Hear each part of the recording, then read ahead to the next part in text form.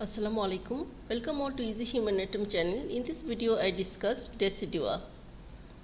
Decidua means the gravid endometrium. What is decidual reaction?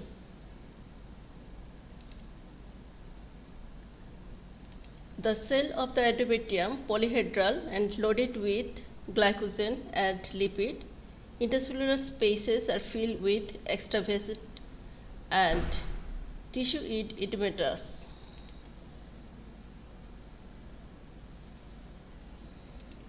At first it is occur at the site of implantation but soon spread throughout the endometrium. The part of decidua. It is divided into three parts. This is decidua basalis, this is decidua parietalis, and this is decidua capsularis. This is chorion. Chorion has two parts.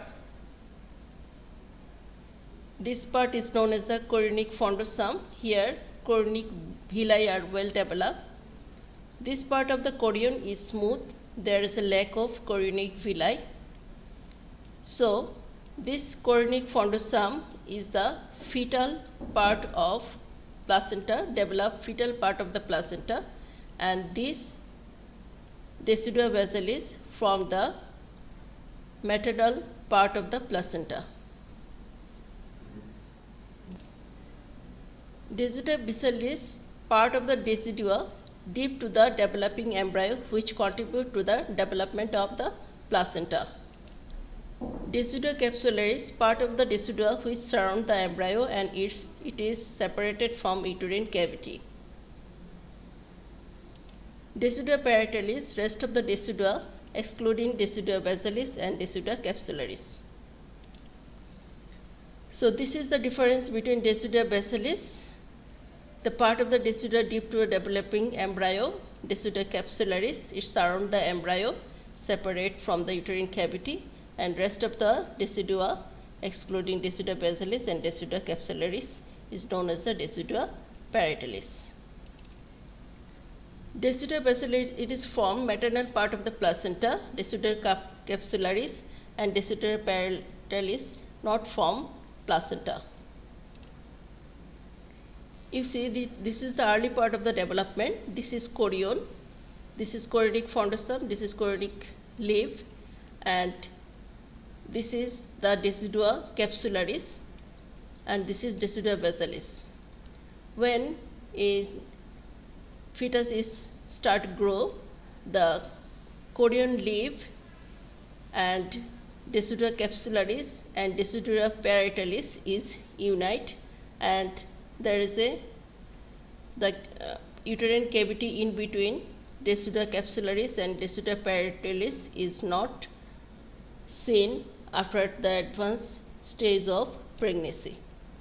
So the difference regarding chorion, decidua basalis, it is attached with the chorionic fundosum, the part of the chorion where chorionic villi are well developed.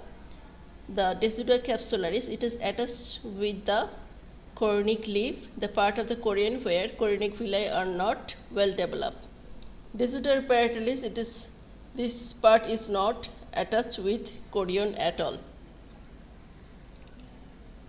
So decidua, chorion and some cavity, these are confusing thing. So from within outward we see the cavities. This is fetus. The fetus is surrounded by amniotic cavity, and this is amnion, and outside the amnion this is chorionic cavity, and within the chorionic cavity the yolk sac is present, and this is the chorion, this is, and outside the chorion this is the decidua, decidua capsularis, parietalis, and this is decidua basalis, and in between the decidua capsularis and decidua parietalis, this is the uterine cavity. So we can see, we can say it is decidua basalis is situated in between chorionic fundosum and myometrium. Decidua capsularis is situated in between chorionic leaf and uterine cavity, and decidua parietalis line the wall of the uterus.